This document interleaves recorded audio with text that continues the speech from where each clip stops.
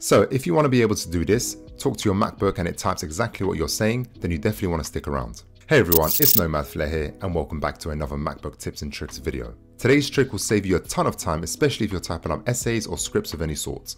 This is known as voice dictation. To set this up guys, head over to settings, then system preferences, then click keyboard and hit the dictation tab and change the shortcut tab to press Control key twice. So now whenever you click the Control key twice, voice dictation will begin and now you can start talking to your MacBook and it will type out exactly what you are saying.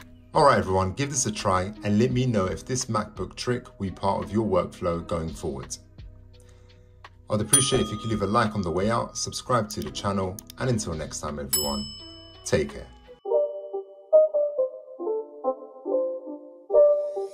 It's not a game, it's a rich thing.